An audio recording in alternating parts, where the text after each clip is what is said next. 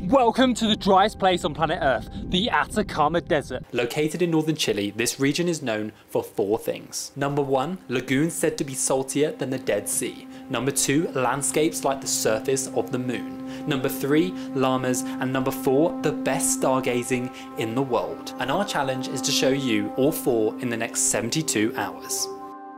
Good morning, it's currently 9 in the morning and we're one of the first people to get to these lagoons. So it's super empty and quiet right now and I love it. We've just paid the entry fee of 15,000 Chilean pesos each. So here there are 3 lagoons and there's only one you can actually swim in.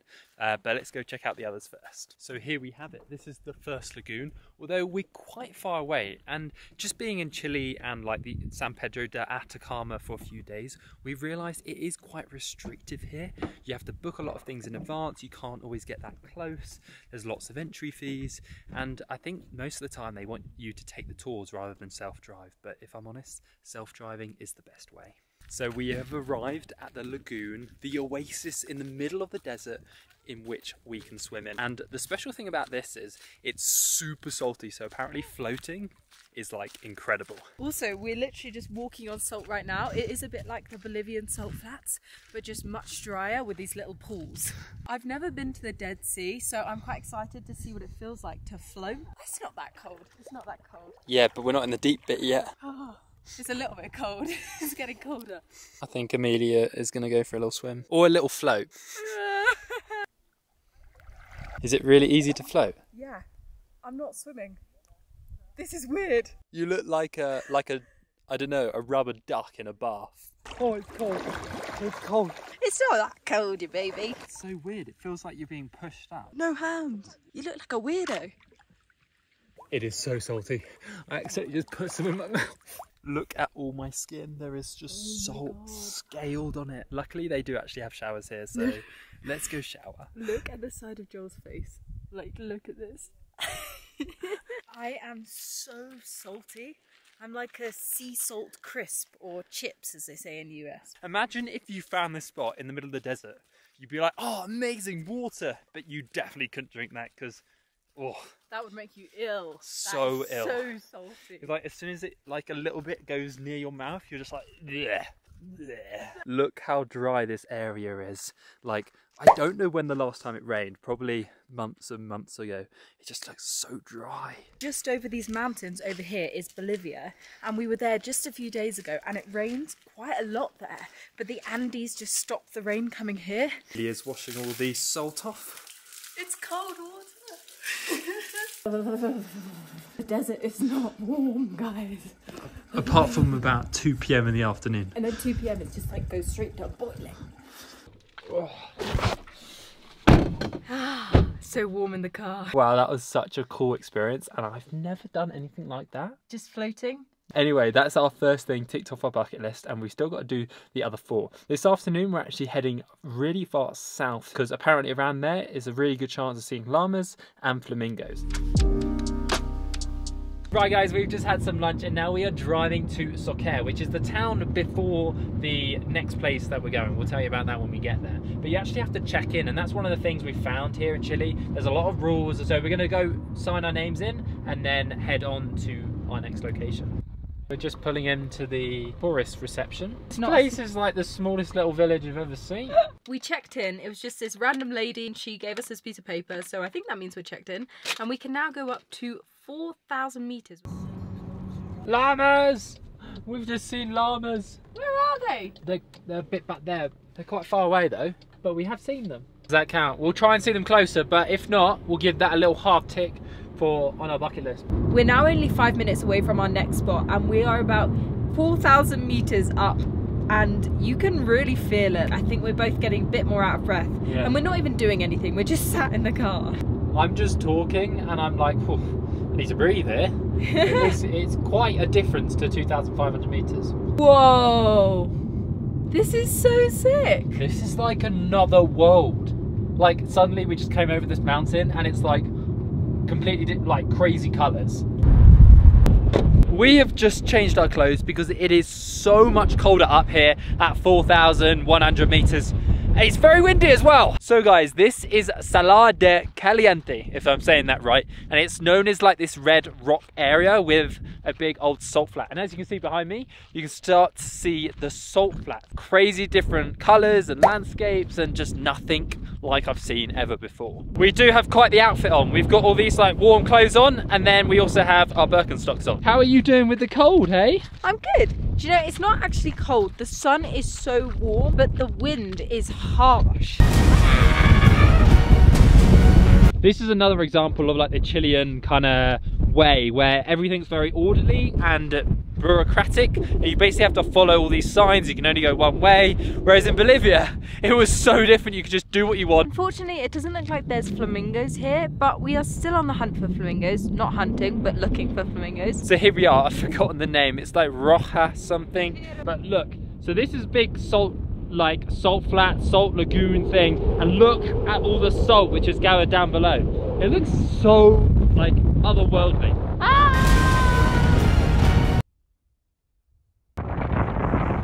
We've just left now and it's 4 PM and there's only 2 other people actually in the area. So if you want to try and avoid the crowds, don't come in the morning or like just after lunch. Come later in the day and you'll most likely avoid people. There is a llama on the road right now. This is so cool. This is, apart from seeing them very far away, this is actually our first time seeing llamas. I don't actually think that's a llama though. I think it's like a picolio. I think that's actually a coffee. But it's something like that. We'll write it on the okay, screen. so there's a llamas, alpacas, and there's another thing apparently they were telling us in Bolivia, but I think it's that. But honestly, we have no idea when our knowledge of llamas and that kind of species is not very great. We have just pulled off on the side of the road because before we get back to San Pedro town, it's literally like 20 minutes away, we want to stop off, have a good sunset, and then tick off another thing on our bucket list, and that is to see the stars, the Milky Way. Why is Atacama Desert like one of the best places in the world to see the stars? Firstly, we're already 2,500 meters up, so it's like less atmosphere to look up at the stars at. That makes sense. Secondly, because we're in the desert, there is hardly any light pollution. There's only a few small towns around here, so as soon as you go away from the towns, it is so dark outside. As it is so good for seeing stars, there's lots of telescopes and like space station stuff around here, and they do lots of research about the stars. There's big telescopes, you can go like look through them if you go on a tour, which I'll leave a link in the description, so if you want to do that, you can.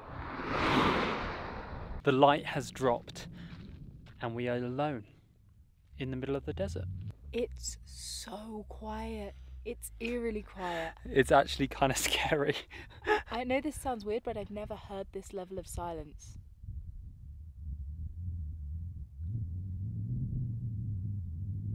You can hear a bit of wind and maybe a dog 10 kilometers away, but apart from that, there is nothing.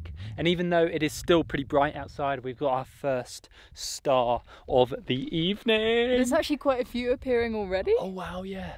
We don't have any internet because obviously we're in the middle of the desert, but we haven't checked whether you can see the Milky Way tonight, so we're just gonna have to wait and see. There are a lot of stars above us. It is still about an hour until it's pitch black, like the darkest it can get all night, and then the stars and hopefully the Milky Way is going to do its business. No way, the Milky Way is straight over the top. More stars are appearing every second. This is mental. Right now, there is the most stars I have seen in my life. We're only going to be able to show you actually what it's like through some photos because I've tried on video and it's just too difficult.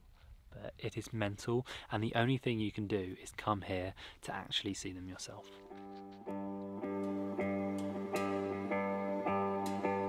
Good afternoon then guys. This morning we had a little bit of trouble and we tried to go to one of the lesser known lagoons because it's supposed to be absolutely beautiful. But the road was absolutely terrible. Oh no guys, I'm a little bit worried because we haven't seen one car since we started this road. If we get a flat tire, if we get stuck, we could die out here. I'm not sure if you can see the road surface, but it is not very good. I can just feel the car tires just rattling and rattling. We're going about 15 k's an hour.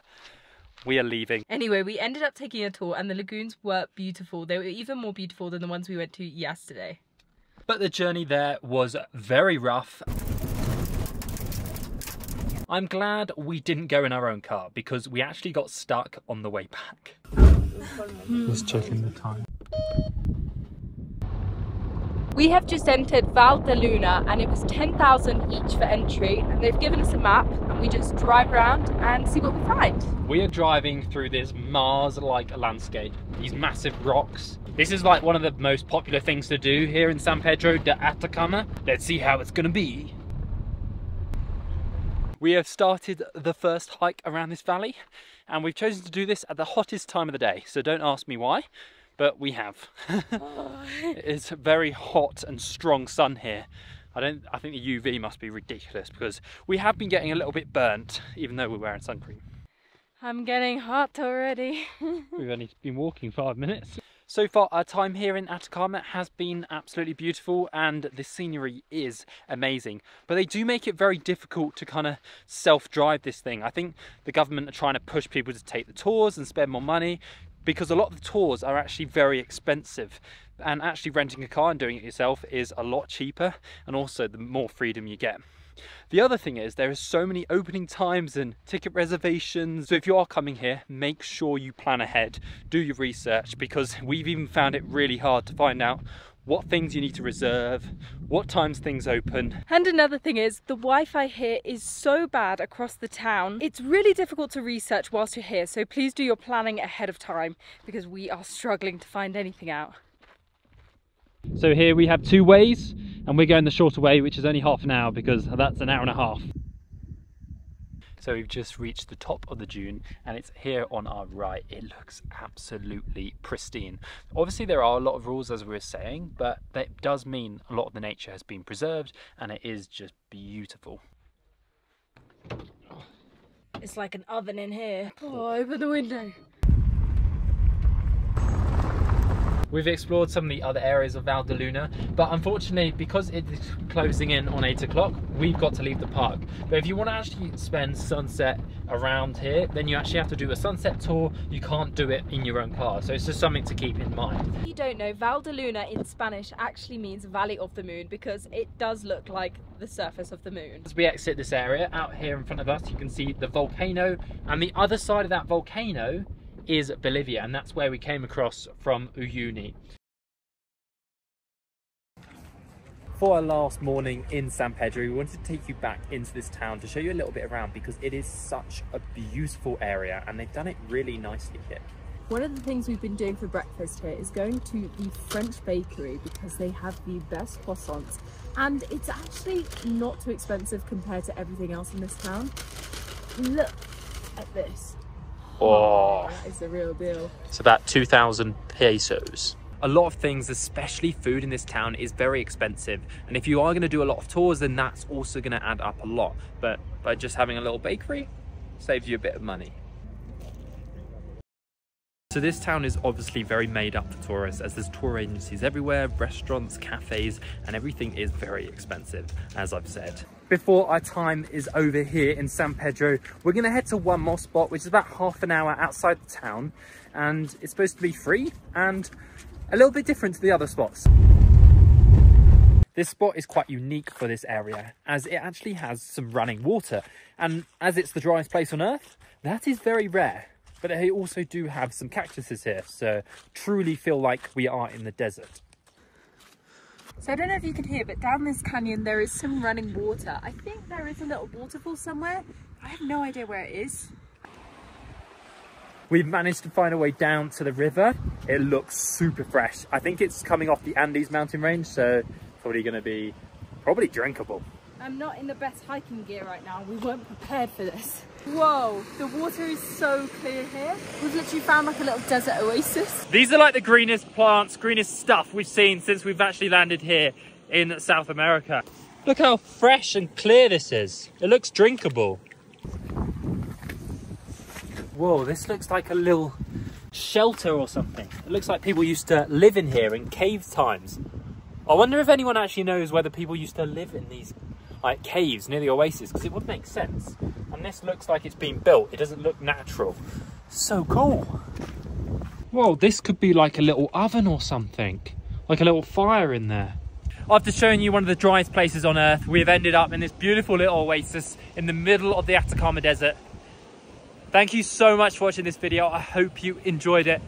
Like and subscribe. Hit that subscribe button for loads more epic South American videos. So hit subscribe and we'll see you in the next one. Bye!